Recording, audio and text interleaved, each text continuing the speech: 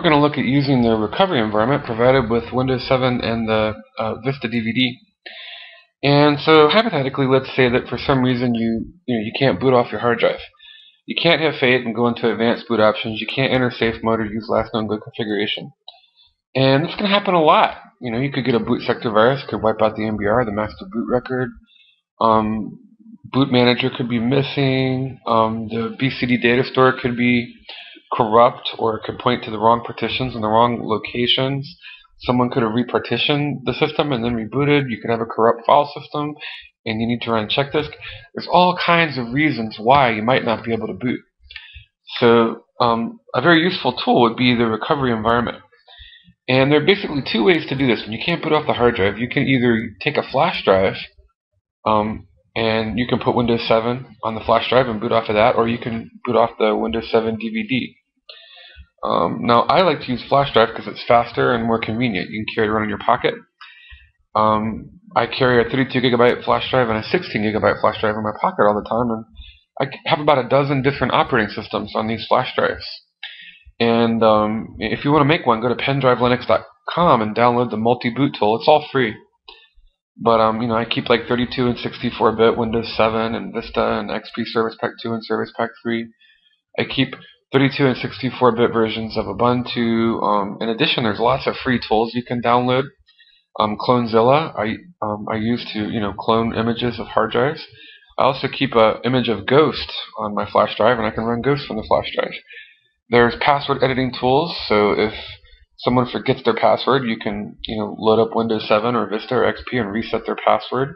Or if an account is disabled, you can enable the account.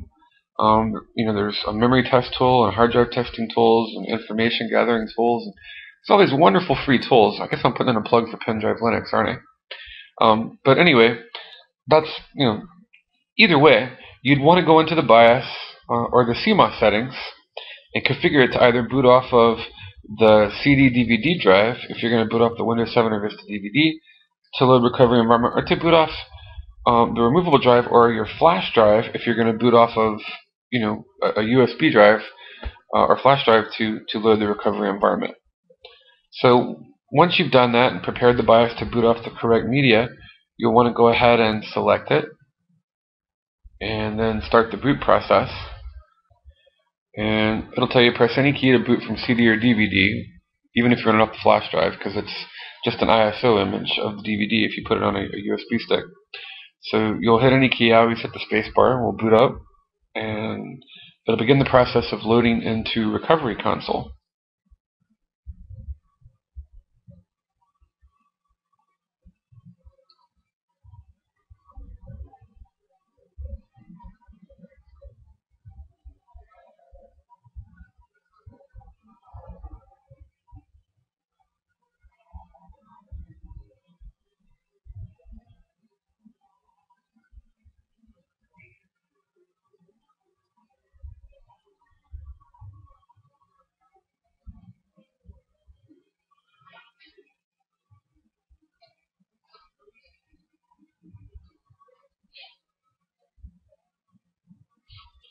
And you'll see a welcome screen, just like as if you were going to install Windows 7.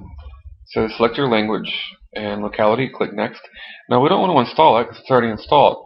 Instead, we want to perform repairs. So I'm going to click this option here. Instead of install, repair your computer.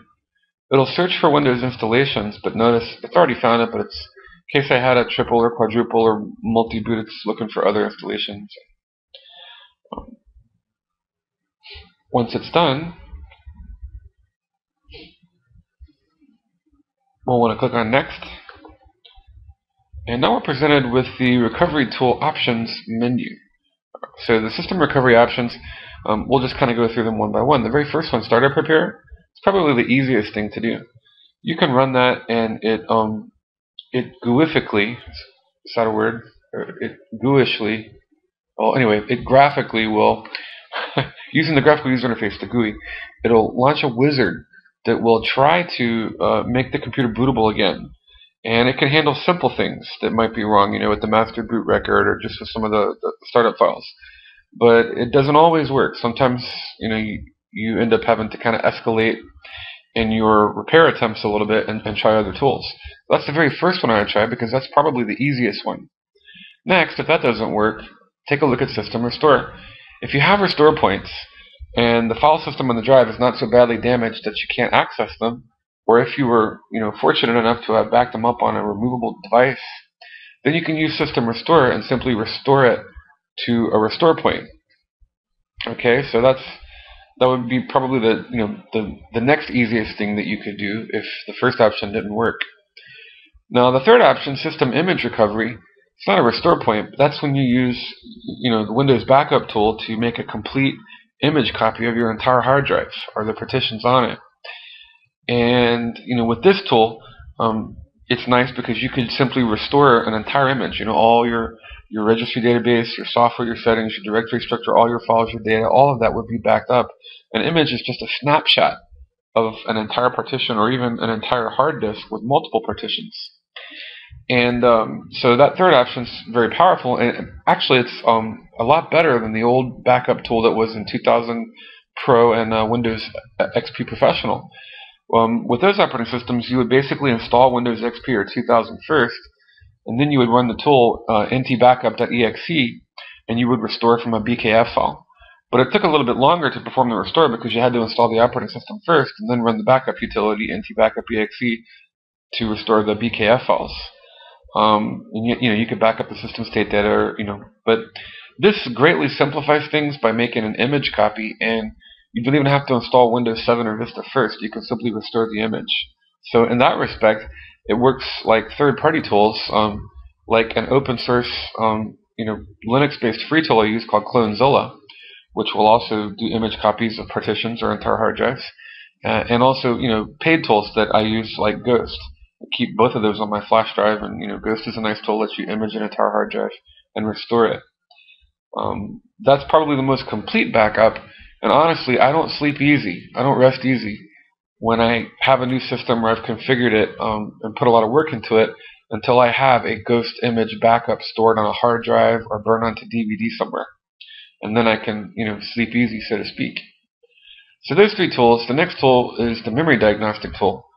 And that can be an intermittent issue. Sometimes, when you have bad memory, you can run one program, but you can't run another because of the way it accesses memory, how much memory it uses, the memory registries, how the memory is addressed. So that it can be an intermittent problem. You might be able to boot and then your computer fails, or you might not be able to boot at all. Sometimes you boot up and you get a beep code, bad memory, and then sometimes you boot up and you don't. So that would be a way to test memory with reads and writes. And coincidentally, again, if you go to pendrivelinux.com, sounds like I'm pimping them, doesn't it? Yes, I am. I'm pimping pendrivelinux.com. Why? Because they're great, they're awesome, they give us lots of free tools, really powerful tools. Pendrive Linux, guys, it's even better than the recovery environment. You can put a dozen different operating systems on a flash drive, as well as 20 or 30 different tools to help you repair a system that in the end are even more powerful than the recovery environment that Microsoft gives you for fixing both Linux and Microsoft Windows machines. But for now, we'll focus on Microsoft's tools and the recovery environment. So I'm done pimping Pendrive. But go to pendrivelinux.com and pendrivelinux.com, and get yourself some of those free awesome tools. So either way, it also has a memory diagnostic tool. So you could use Pendrive Linux, you could use Windows, but and also coincidentally, another intermittent problem is power supplies.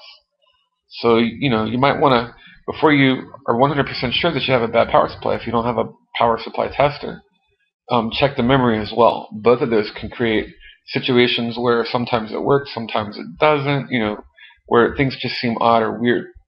But the one option we're really interested in is this last option, the command prompt. Okay, that's sort of the final option here, but there are some great command line tools that we can use from this command prompt. Now, it's not the same as the XP Professional or 2000 Professional recovery console.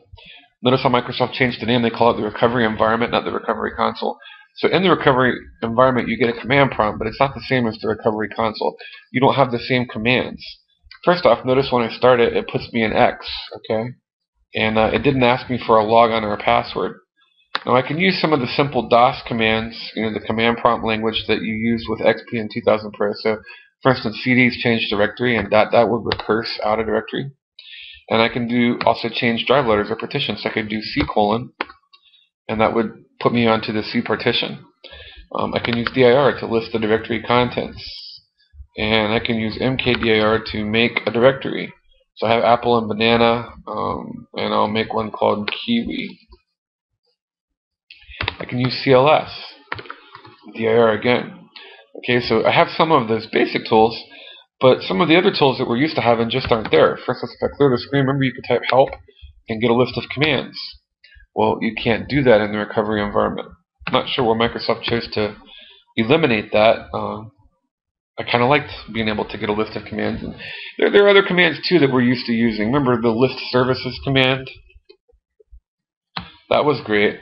You could list services and then you could enable or disable them in the recovery console. But things are different with the recovery environment, so it's not the same. For a remember, for a boot sector virus with Windows XP Professional and 2000 Pro, you could use fix boot and you could use fix MBR.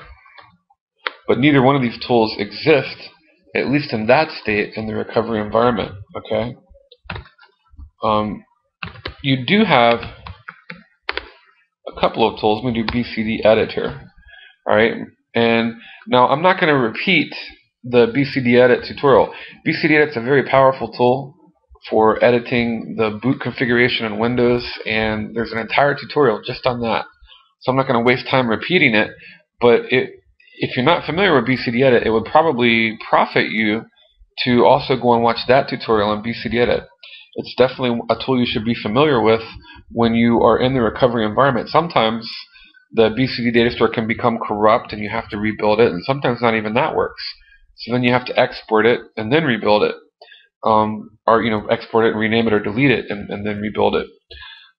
There's all kinds of situations that can go wrong with the hidden boot folder on the system partition and the BCD data store. So that's definitely a tool. Dispart. I'm going to go ahead and type in dispart, and when I launch it, let me just add a question mark, and I'll bring up some of the options here, so if I can drag this up some. As you can see, there are a whole lot of commands just in dispart, but it's a partitioning tool. And if I couldn't get into the environment to partition it graphically, I could use dispart.